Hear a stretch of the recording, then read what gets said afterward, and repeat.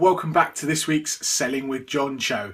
I'm your host, John No H, that's Jon, from sellingwithjohn.com, and I'm going to bring you more fast-paced sales tips that you can go use straight away. It's going to help you get better results, close more deal, and ultimately make more money.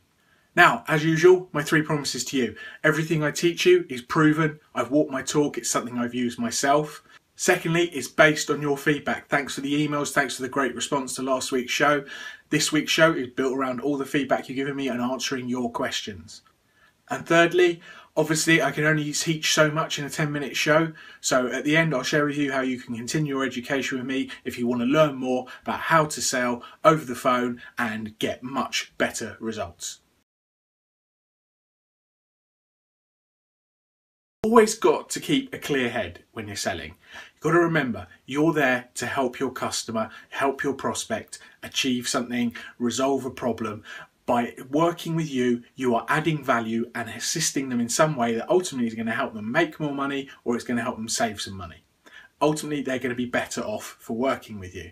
So what's really important is you never ever screw a prospect over when they become a customer. You've got to always deliver on what you promise. If you promise something up front that you know you can't deliver, it's going to hurt you. It just means you're going to end up getting a cancellation, a complaint, you're going to lose the customer. And you've got to remember, all these customers, they're going to speak to other people. And if you screw them over, they're going to do something back to you that's going to hurt you. They may go tell 100 people, and that's 100 people that would never ever do business with you again. On the flip reverse of it though, if you do a great job, and you deliver on what you said, and you deliver the results that you promised them, they're going to tell 100 people how great you are. And that potentially means that's 100 more people coming in your direction. It's called karma. If you deliver on what you promise, you'll get it back. If you screw someone over, you're going to get it back on you as well. So make sure you never ever screw a customer over. Deliver on what you promised, do things the right way, and you will benefit in kind over a longer period of time. You want to wear big boy trousers like this? Then you got to be closer of the month. You got to be top corner. Look at my trousers. 10 years ago, I got into NLP and all these other weird sciences like hypnosis and tapping and things like that. One of the cool things I picked up was that apparently if you tap there on your hand, it's the reset button in your body. Okay, pretty cool whether it's true or not. But what I've been doing over the last 10 years is whenever I've felt good or I've had a good experience, I've just tapped there on my hand and I anchor it to that position. And what it's allowed me to do is if I'm feeling nervous or I'm not feeling it like 10 out of 10, I can just sit there, tapping my hand, and it unleashes, it unlocks all those memories and start boosting me up and making me feel good. And I added into that my own personal mantra where while I'm tapping, I just start going, doing business with me is the best decision anyone can make.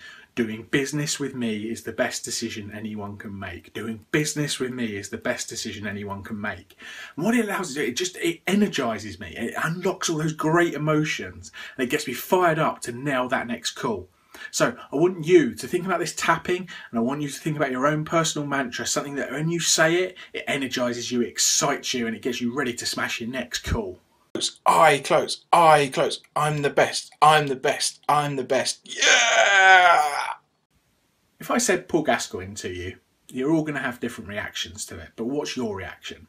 Is it hatred because he's an alcoholic, a wife beater? Is it you hate him because he played for Tottenham and you're an Arsenal fan? Or like me, do you think he's the greatest footballer that ever lived? You know, as a kid I got to watch him play at White Hart Lane every week. He was my idol. I love football, I love Tottenham. And I got to watch him every week. So when I talk about Paul Gascoigne, I get really good emotions. I get excited about it. And it really amps me up. It's a really pleasurable experience for me. Might not be for anyone else, but that's what it is for me.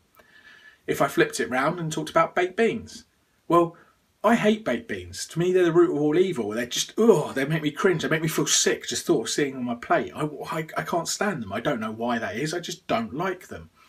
Other British people, they're the root of a diet. You know, they have to have baked beans. A breakfast isn't breakfast without baked beans. To foreign people, they probably just think we're weird and go, why are you eating these horrible baked bean things? But for me, that's painful. I've told you two really key bits of information about me that you can have a good conversation with me about now. If you want to get me excited and get me to do something in a nice way, talk to me about Paul Gascoigne. If you want to do it in a not so nice way, talk to me about baked beans. I can't stand them. It'll put me in pain. Either way, You've got two ways of making me take action: pleasure or pain. So think about that with your prospects. What's pleasurable for them? What's enjoyable to motivate them towards something? But also what's painful for them to make them look over their shoulder and go, oh no, I've got to get away from that. Because as you uncover these types of bits of information, it's all stuff that will help you build value in your case to lead to a close. I am Hypnocat, and you will buy from me. Buy from me.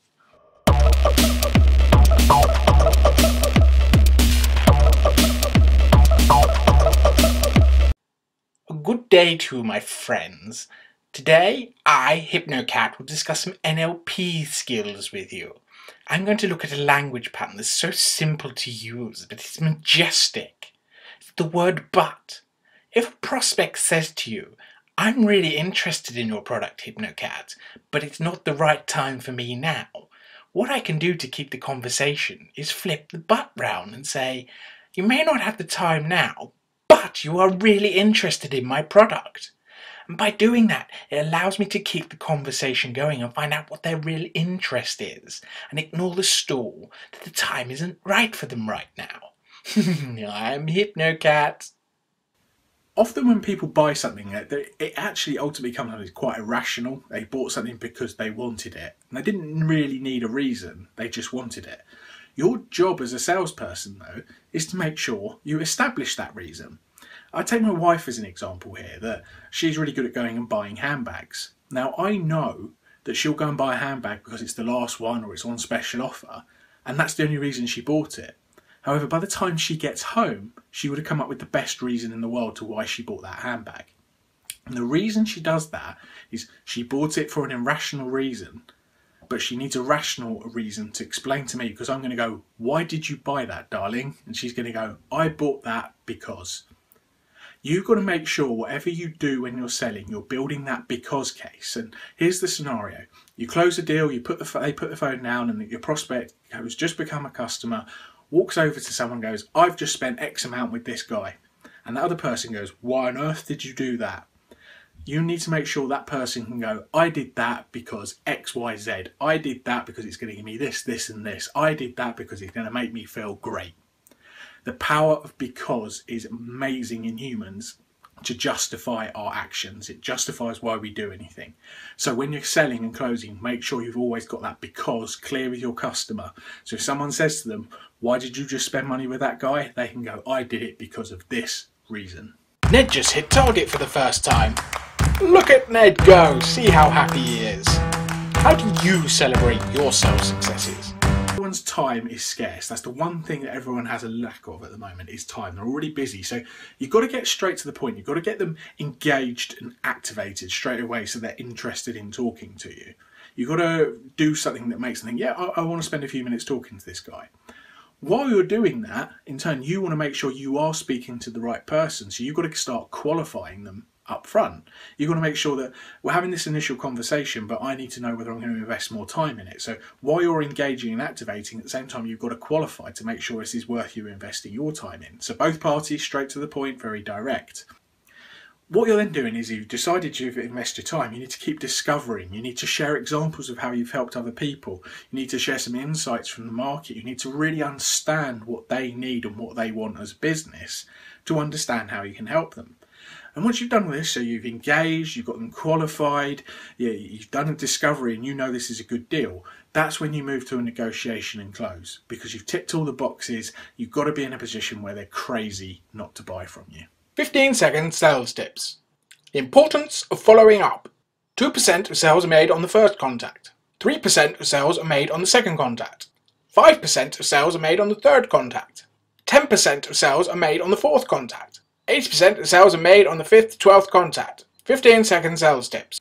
Negativity will kill your sales success. It's as simple as that.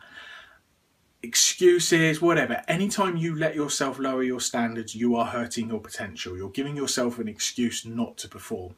And let me just tell you something. The whole frickin' world is too expensive at the moment. We pay too much for our gas. We pay too much for our electric. Petrol stations are crazy. Just everything. The whole world is too expensive. And we all hear that people have got no money to spend. That's rubbish. People have always got money to spend. People love spending money. Spending money makes people feel great. but they will spend money on something that makes them feel good. And just think about it. Do you go to work each day and buy yourself a packet of cigarettes, but you've got no money? Do you go and buy yourself a cup of posh coffee when you could have had it for a fifth of the price and had a whole jar? It's what's in it for you. Do you drink water out of tap, or do you go buy bottled water? But you've probably got no money. I understand. It's excuses. And it's excuses that will kill your sales success. Make the ground shake.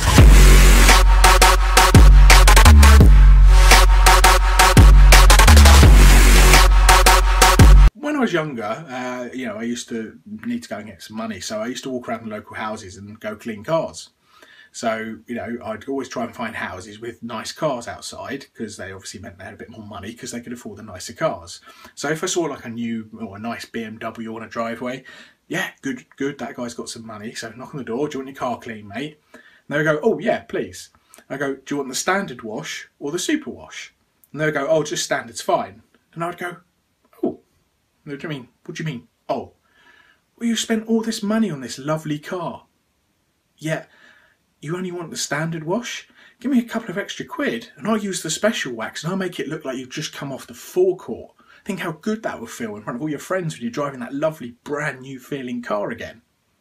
And they'll go, oh, good point. Yeah, I'll tell you what, I'll have the super wash then.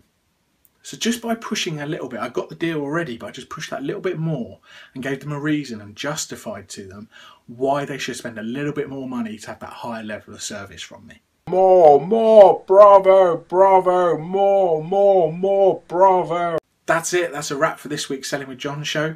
Now, if you want some more information from me, go to www.sellingwithjon.com, and that's John without an H, just Jon. And I'm giving away my free phone closers cheat sheet at the moment. It's absolutely amazing. It's going to help you bust it on the phone. It's going to help you smash it and get great results. So check that out. At the same time, send me an email to info@sellingwithjon if you've got any questions or success stories, anything you want to share with me about this episode. Happy to cover it off in a future episode. But that's all for this week. Hope you smash it. Hope you have a great week. John out. Boom.